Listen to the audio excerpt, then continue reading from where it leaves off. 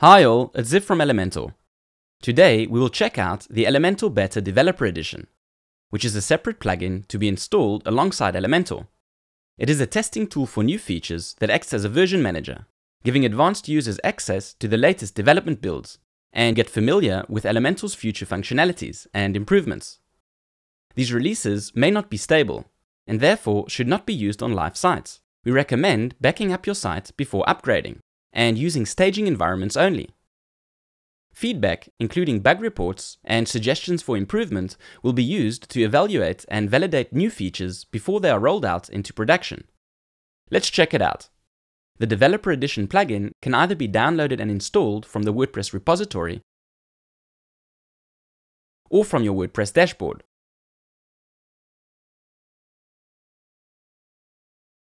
I'll go ahead and install the plugin, then activate it. As you can see, it's added to the list of plugins, and now the core Elementor plugin has an available update. This is what I meant when I said that the Developer Edition plugin acts as a version manager. It adds a Developer Edition menu in the Elementor sidebar, where you can manage these updates, along with other important options. Currently, I'm on a stable Elementor version. I'll go ahead and update it. Once it's done updating, you can either return to the plugins page, where you can see that Elementor is updated to the latest dev version, or go back to the Developer Edition options and see that over here.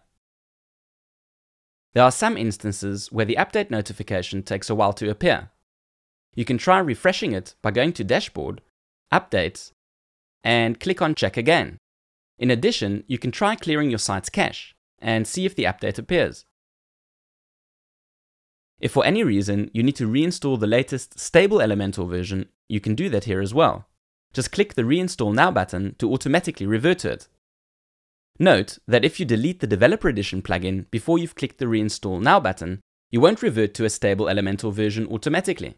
You would need to install it manually using the rollback feature, found in Elementor, Tools, Version Control. Back in Developer Edition, there's also an option to activate Auto Updates, which will automatically update your Elementor plugin to the latest available release. Elementor Pro versions currently won't get auto updates.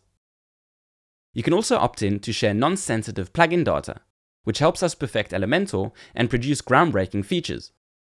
When using the Developer Edition, the Elementor Debugger is enabled by default. And if you come across any bugs, you can report them directly via GitHub by clicking over here in the top right corner. Also, there are a few visual aids reminding you that you are using the Developer Edition, just like this dev badge over here. After configuring options if needed, you are ready to use Elementor the same way you would with any other Elementor version. However, you might come across new features or changes in the user interface that are not present in the stable production version.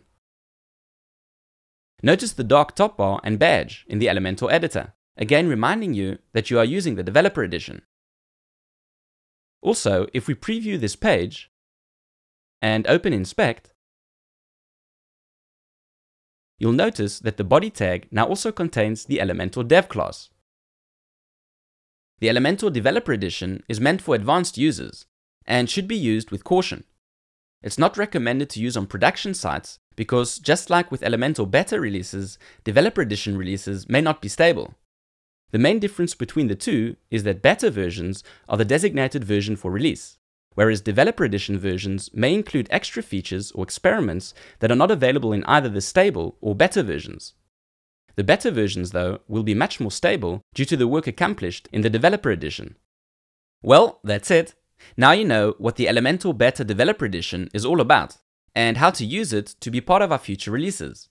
Make sure to back up your site and use a staging environment, and send bug reports, feature suggestions, and suggestions for improvement to help us evaluate and validate new features before they are rolled out into production. As always, don't forget to subscribe to our YouTube channel for more tips and tutorials. Ciao for now!